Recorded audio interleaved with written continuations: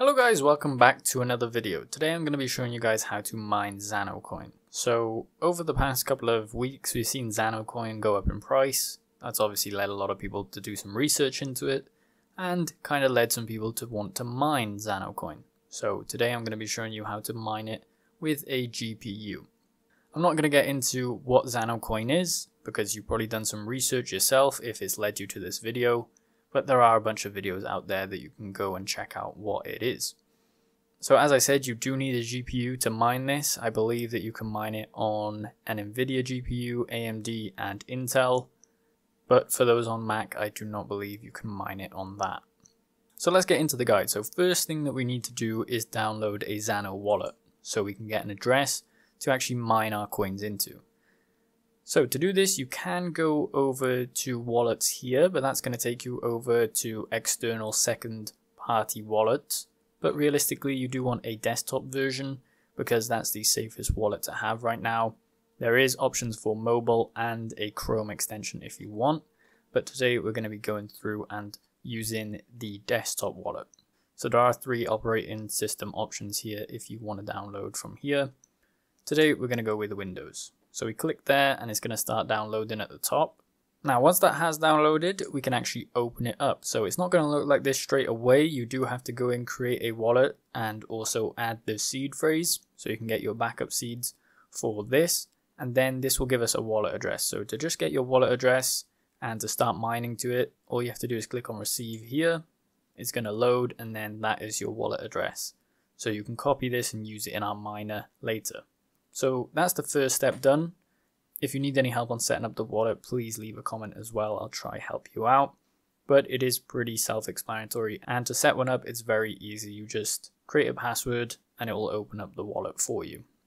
Next thing that we need to do to start mining Zano is actually have a mining program. So normally on Hashrate.no, this will display all of the miners that we can use if we click here. So there's SRB, T-Rex Miner and WildRig Multi. If you are on AMD or on Intel, you can use WildRig. If you are on AMD, you can use SRB. And then the rest of them all support NVIDIA. I'll leave links to everything that I used in the description below so you can navigate around.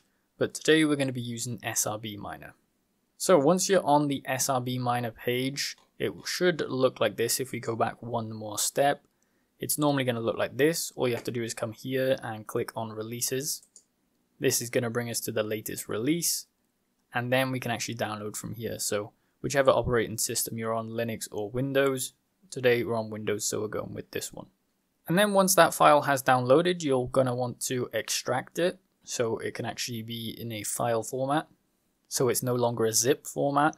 And you just double click into the file and this is all your files to start mining Zano. So all of these are kind of irrelevant for mining Zano. If you've never seen a batch file before, then these are pretty much for other coins. But this is your main miner right here. This is the executable. And if we go down here, we can actually find the start mining Zano batch file. Now what we want to do is actually right click and click on edit here. So this is going to open up the batch file. It's normally going to be in a notepad format. If we just make it a little bit smaller here, you can see this is a notepad format. And right off the bat, we can just get rid of basically all of this. So we can just click delete and delete to move it up a line. And here we have our batch file to actually start mining. So the first thing that we can do, as you can see there, is the wallet. So you'll go back to your wallet program, just click these 2 dots here, go back into the file and paste over the text that says Zano wallet. So there we have our wallet and that's what the miner is going to read. And then the next step is actually to go and find a pool to actually mine Zano with. So on mining pool stats, there is a lot of hash rate on one pool called luckypool.io, and the other ones don't really have that much hash rate. Today we're obviously going to be using Lucky Pool, but I do suggest either moving over to the new pool to just share out the hash rate. But today we're going to be using Lucky Pool. As it says there, this pool has more than 50% of the pool hash rate. Please consider mining to other pools to help decentralization. When we click onto Lucky Pool, this is the dashboard that we're going to see. And if we click at the top here on how to mine, it's going to give us the information that we can mine with. So already in the batch file on SRB Miner, it's already set up to go to luckypool.io, and then the port is 8866. As you can see here, the port numbers differ for the difficulty, and that basically means like how powerful your graphics card is. For your newcomers into GPU mining, the difficulty is how much it can mine basically. So currently, if you have an old graphics card or a low-end one and you want to mine it for fun, you would use these port numbers. But if you have a high-end graphics card, like maybe a 40 series graphics card, then you would use this port number. So quadruple 8, we copy that, and then we paste it in here. And now you've set up the batch file, all you have to do is click close and save. To actually start the miner, all you have to do is double click this file that you've made here. So start mining Zano, you double click it and it will open up the miner.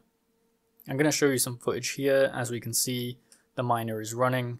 Normally this is what you'll see. So if you're having any errors, please let me know in the comments below and I'll try help you out.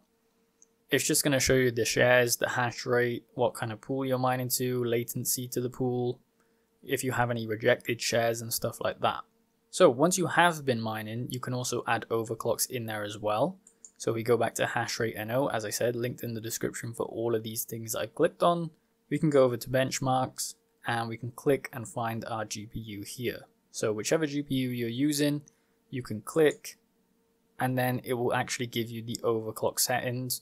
So the core clock offset for the 4080 is 255. And the memory clock offset is 2000. Remember, that's on Linux and it's 1000 on Windows. And then the power limit is set to 230 watts.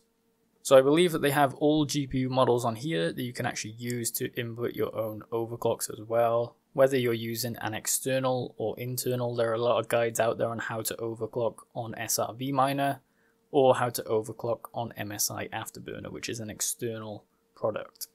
And after you've got the desired hash rate that you see here, you can go and check your mining pool stats.